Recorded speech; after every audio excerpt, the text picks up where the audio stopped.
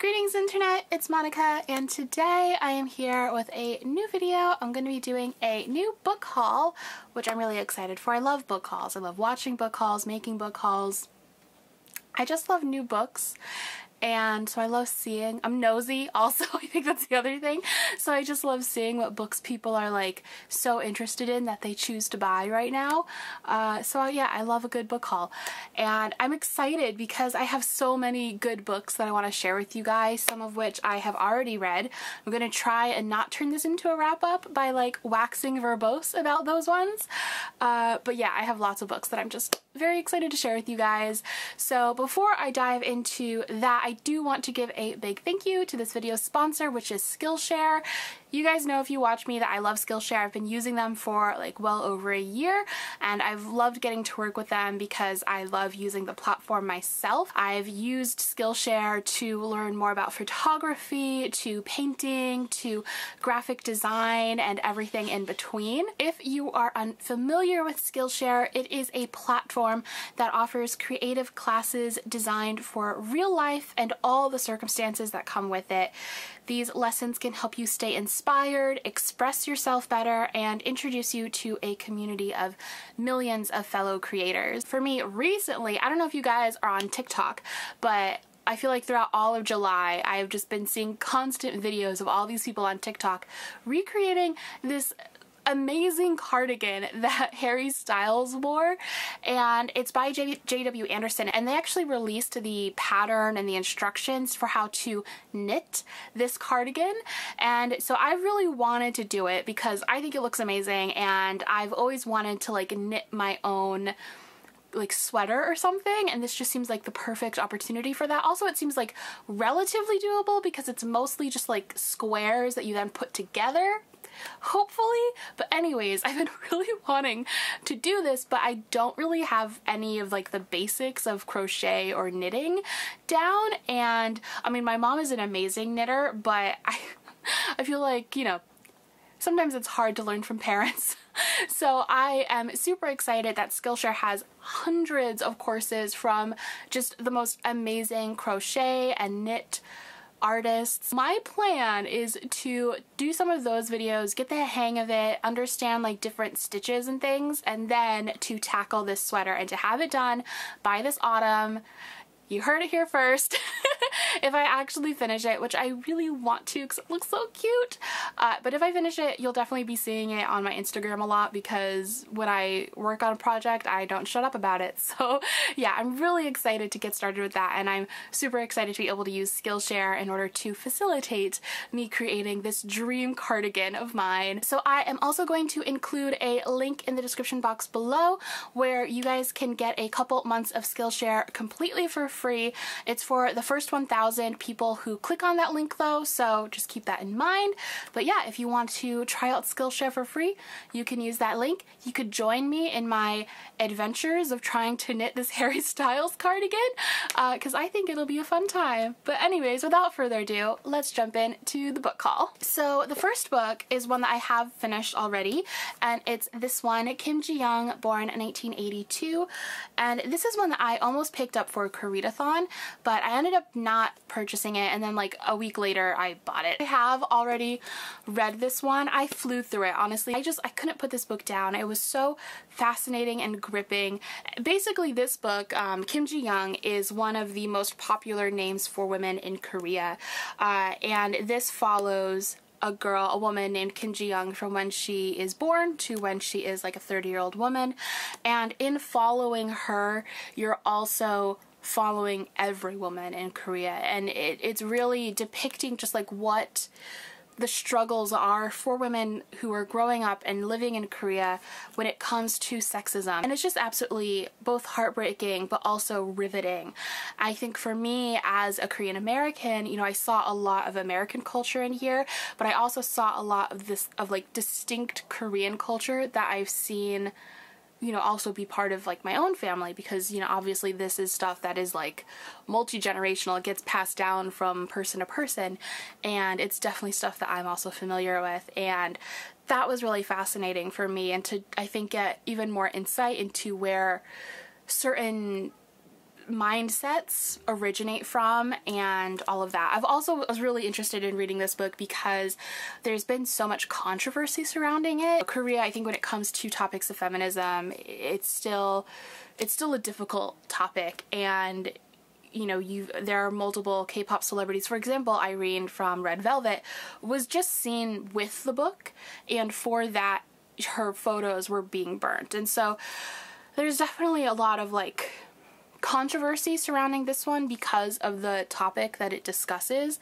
and how I think well it discusses that topic. And also around the film, they did turn this book into a film, which I really want to watch now that I've read it. But yeah, I love this one. I'm super happy to have it in my collection.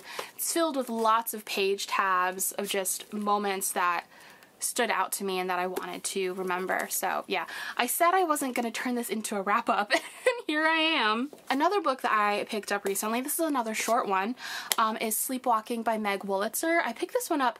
I've become totally obsessed with watching Kat from Paperback Dreams. I mean, I've always loved her videos, but I feel like recently I've just like gone through and like watched or rewatched all of her videos for some reason. I just think she's fantastic and hilarious and so clever. Wish I was half as well spoken and funny as she is. It's honestly just amazing, her content. So yeah, anyways, I picked this one up because she just raved about it so much, and I had picked up a couple other books from her that I've already read and really loved. So when she said she loved this one, I was like, okay, I will buy that because Kat has not left me down yet. And this one honestly does sound right up my alley. I love a university set novel. This one is honestly, it's giving me sort of, you know, secret history kind of vibes, maybe a little bit of like Catcher in the Rye-ish kind of vibes. Maybe that's not a good comparison, but basically it follows a group of women who are all at university together. It's a story of 3 college students' shared fascination with poetry and death, and how one of them must face difficult truths in order to leave her obsession behind. So yeah, I'm getting like secret history, Dead Poet Society kind of vibes, but with women. Also, I don't think I've ever actually read anything by Meg Wolitzer, and she's always been an author sort of on my list of people to read. And also it's just like a really good floppy paperback. I don't know if anyone else cares about this like I do, but the way a book feels, honestly, it makes up like 5%. Maybe not that much. It makes up at least a tiny bit of like the full reading experience, you know? So I love a book that just feels good to hold. This is weird. I'm gonna move on now. Another short book that I picked up is Strange Weather in Tokyo by Hiromi Kawakami. This is a book that I read with my Patreon book club, and I liked it. I'm gonna make this comparison, but I also am wary to make this comparison because I think it's gonna turn it into an auto buy for a lot of people. And I will say I felt kind of lukewarm about this book, but this book kind of gives me Studio Ghibli vibes, but for adults, in the sense that it's very much so everyday life. Like there's nothing whimsical happening in this novel, despite the way the cover looks. But the way that it depicts everyday life as just being worthy of being documented, of being special, of just like depicting those quiet moments as important.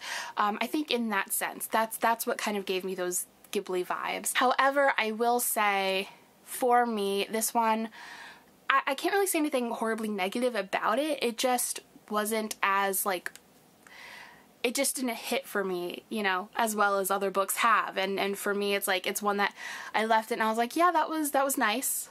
And that was kind of it. That was kind of all I really felt. So, you know, take that for what you will. I definitely want to try more by this author because I really did like the writing style. I think if I just connected with the characters more or the story more, maybe I would have appreciated it, the overall novel more. But I wouldn't not recommend this book. I think it just depends on the mood you're in and the type of reader you are will decide if this is the book for you. Then I picked up this next book because my friend Matthew Sharapa, who is also a booktuber, I'll link him down below, but he recommended this book to me. It's one of his favorites, and it's Vaida Nostra, and this is a Russian novel that's been translated into English. It's a Russian fantasy magical novel. It takes place at a boarding school. However, our main character quickly discovers this is no ordinary school. The books are impossible to read. The lessons obscure to the point of maddening, and the knowledge itself refuses to be remembered. Despite this, Sasha undergoes changes that defy matter and time, with experiences that are nothing like what she could have dreamed of before. And honestly, like, that description just like totally captivated me, and it just sounds like the kind of book I'll love, to be honest. Like, very atmospheric, and I don't think I really read Russian literature before, especially not contemporary Russian literature, so for that reason I'm also really excited for this one. And yeah, I just also really trust Matthew's opinions, and I think he gives great book recommendations. If you're not following him, I highly recommend. He's definitely one of my favorite people to go to bookstores with. Another book that I read because of Kat is Get a Life, Chloe Brown by Talia Hibbert, and now I want to own every book by Talia Hibbert. Yeah, so I've already read this one. I actually buddy read this one with my friend Christina Marie, who is another booktuber that you all should check out and be subscribed to because she is also wonderful. But yeah, we buddy read this one, which was so much fun. This is a romance novel following Chloe Brown. She's basically making this Get a Life list, like this list of sort of activities that she views will help her sort of get out of her comfort zone and live a fuller life, because she has been dealing with, you know, a chronic illness and chronic pain, and that has left her to feel really isolated from people, from friends and family. And the novel, you know, talks a lot about that, and, you know, the way that people can often let down friends who, you know, need them most.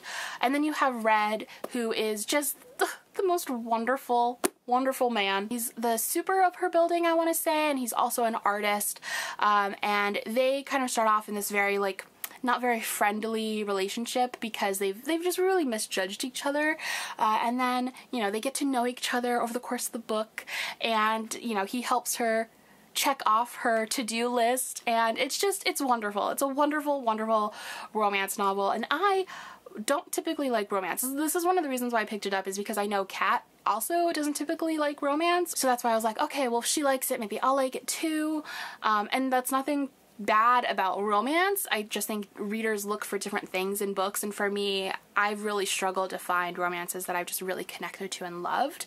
But I think after reading this, I have a more clear direction of the kinds of romances that I prefer and enjoy. And for me, it's very much so, like, I love how character driven this story was, and I loved how realistic it was.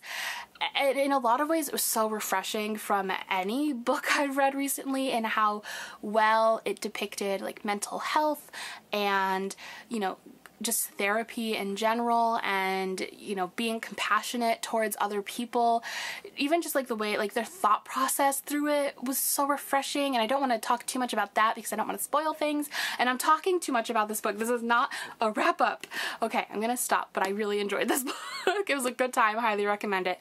Cannot wait to buy more of Talia Hibbert's novels and read them. On that front, I did pick up Beach Read by Emily Henry, and I picked this one up because my friend Sarah from Sarah Without an H, another booktuber, I'll link her down below too, she's amazing, she read this one and loved it. Honestly, the premise of this one just sounds so fun. Basically, it follows these two authors who go on vacation, not together, they just sort of by happenstance end up at the same resort, and one is a literary fiction novel, the guy, and then the woman is a romance novel writer. And did I just call him a literary fiction novel? He's a novelist, not an actual book. But anyways, they meet and they end up swapping genres and writing from each other's genres, and that just sounds fascinating to me. I'm just really intrigued for that part of it, but then obviously it is also a romance novel, so I'm really excited for that, and I'm just super intrigued. And I've heard, even outside of Sarah, just so many people love this one, so I'm really excited. So a book that has been getting just a bunch of buzz, I feel like, on BookTube lately has been The Library of the Unwritten by A.J. Hackwith, and I am about a third of the way through this one right now, and I'm really enjoying it. Basically, this takes place in a library of unwritten novels, and the library is set in hell. Not that it is part of hell, but it's just there. But anyways, it's a library of unwritten novels, and the librarian that we follow, Claire, in this novel, she is set with the task of keeping the books in check, because oftentimes characters from books want to escape to go, you know, find their authors, or just, you know, want to live a different life or something because they're, you know, bored that their author hasn't written their book or whatever. And so Claire's job is to keep the books contained and on their shelves within this unwritten library. However, one of the books ends up escaping at the beginning of the novel, and there's also a whole other plot with like heaven and hell and this like devil's Bible, but I'm not really 100% sure about that plot just yet because I've only just started it. But I really enjoy this one so far. I would compare it to like A Good Omens meets The Starless Sea, in that it's a book about books, and I think the way that that part is written is really beautiful, but also it's quirky and it's this fun fantasy that takes an interesting and different approach to religion and the afterlife that I think is really fascinating. So I've been really enjoying my read of this one so far, and I actually just got approved for the sequel on NetGalley, so I'm really excited to finish this one and hopefully start the sequel very soon. Then I got Burned by Patrick Ness. Patrick Ness is one of my favorite authors of all time. I just adore him, and his books tend to be very like high concept, a little bit out there, and so they're kind of also very difficult to explain if you haven't read them yet. So all I'm gonna say about this one is that it's set in the 1950s, like an alternate universe version of the 1950s where dragons exist. And that's all I'm gonna say, because I tried to read the synopsis, and I feel like every time I try to describe this book, I'm like, this makes zero sense. So I'm hoping that when I actually read it, I'll be able to talk about it a bit more intelligently. Right now, I can't offer that to you, so yeah. But if you've read it, let me know your thoughts. I mean, don't spoil it for me, but I'm always down to talk Patrick Ness. Then I picked up this really lovely, just super floppy, good fantasy novel. I love a good, like, big floppy book, you know?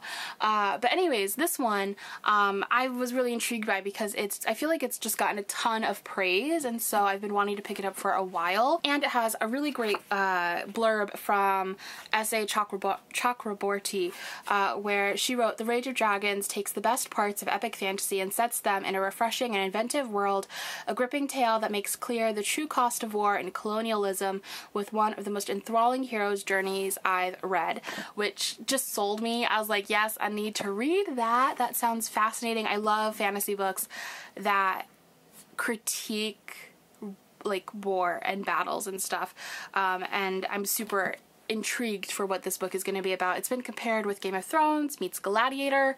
Honestly, two things I don't really like. But the concepts that this book is supposed to explore are things that I really like when books explore, so I'm hoping that I do enjoy it. We will see how I get on with it. If you've read it, let me know your thoughts. For any of these, I'd love to hear your thoughts on any of my picks. Are there ones that you've read that you really liked, ones that you really want me to read first? Let me know. But yeah, this one sounds super fascinating. It is definitely a large one though, so it'll be a bit of an endeavor, but I'm excited for it. Another fantasy novel that I picked up is this one, The City We Became by N.K. Jemisin, who has become one of my favorite authors after only reading one of her books because it was that good, the 5th season. And this one takes place in New York City. It's got a blurb from Neil Gaiman saying it's a glorious fantasy. Not that that means anything to me because I've never read any Neil Gaiman books, which I know I just compared another book to Good Omens, but I should qualify that I mean Good Omens the TV show, not the book. But anyways, I have been really excited for this one because I love New York City, and this one takes place in New York City. I think a lot of the fantasy really mythologizes the city in general, which is super fascinating for me. So yeah, I've been really hyped for this one. And also, this cover is so cool. Like, wow, what a good color scheme. I was also sent by Hyperion Books The Voting Booth by Brandy Colbert, which is a novel I've been really excited for. Brandy Colbert is the author of Little and Lion, which has gotten a ton of praise, but The Voting Booth sounds super fascinating. It takes place during the election, obviously. On election day, you have two characters. one of our characters is this girl who's really excited to vote for the first time. She's been canvassing, and you have a boy who on voting day is denied the right to vote, and she ends up fighting for him to be able to get that right, or to be able to vote. And other than that, I don't really know much else, but it sounds really fascinating. I'm really excited just for the concept in general. I've never read a book that takes place on voting day or around an election, especially following teens, and I'm really excited for that in particular. So yeah, I'm hyped for this one and super excited that Hyperion thought to send it my way. It was an exciting package. And then a while back, I watched one of Lala's, or watched basically all of Lala's videos, and one of the books that she talks about pretty often is this one called Bunny by Mona Awad, and it just sounds so interesting, and I've been wanting to pick it up for a while ever since she gave it such high praise. And then I saw this amazing pink and yellow edition, which is like my favorite color scheme, and I was like, yes, I need it. It's also super floppy, so I was like, I need it even more. But this one has been compared to like The Secret History meets Heathers, I think. Basically follows a bunch of rich girls at a university who all for some reason call each other Bunny, and that's all I know. I know it's supposed to be weird and dark, and I'm excited for all of those things, so this is definitely one I am very excited to get to. Alright, we have come to the last chunk of the book haul. This chunk is all one author. So basically, I recently read Heartstopper Volume 1 and fell in love. Like, I felt all the feelings. I also picked this up because of Kat, I'm realizing. Anyways, am I a paperback reads fangirl now? Maybe. But anyways, I read this in one sitting. I couldn't put it down. I loved it so much. It's basically just like this little simple romance between these two boys who have a crush on each other, and I love them with all my heart. And I just, it's just, the storytelling in it is so simple but well done. It kept me captivated, and I felt like all of the emotions while reading it. It was just perfect. It was a perfect graphic novel. 10 out of 10 would recommend. So yeah. I picked up then the next two books in the Heartstopper series, Heartstopper Volume 2 and Volume 3, which I cannot wait to get to. I might actually read Volume 2 right after finishing this video because I really I want to know what happens next. I love it so much. Also, these are printed editions of an online comic that she does. So once I read Volume 3, then I can catch up with wherever she's at online, which I'm excited to do. And I'm excited that I don't have to wait in between all the books being published to continue with the story. But yeah, I love these, and they look beautiful together, by the way. But I did not stop there. I also picked up 2 Alice Oseman novels because I've never read anything by her before. Radio Silence is one that gets a ton of praise. I know so many people love it, including Kat. And I've just been super intrigued for it for a while, and I just never pulled the trigger because I knew I wanted the UK editions because these are obviously superior, but I just never felt like putting in the effort of getting them. But after reading Heartstopper, I was like, yes, now is the time. Radio Silence, I believe, follows 2 teens who do podcasts. And I think one of them is like a pretty popular, famous podcaster. And then I Was Born for This. It follows a teen who's in a pop punk band and another one who's like a huge fan of that band. Obviously those descriptions are very high level, but I'm just really excited because after reading Heartstopper, I have a lot of faith in the way that Alice Oseman writes characters. Like, I'm just very excited to read more from her. So yeah, that's my book haul. That's everything. I'm so excited that I finished this before my battery died because it's been flashing at me for a while. But thank you guys so much for watching. Again, if you have any thoughts about the books that I've picked up, let me know in the comments down below, but please no spoilers. Again, if you want to check out Skillshare for 2 months for free, that link will be in the description box below. And thank you guys so much for watching. I'll talk to you next time. Bye!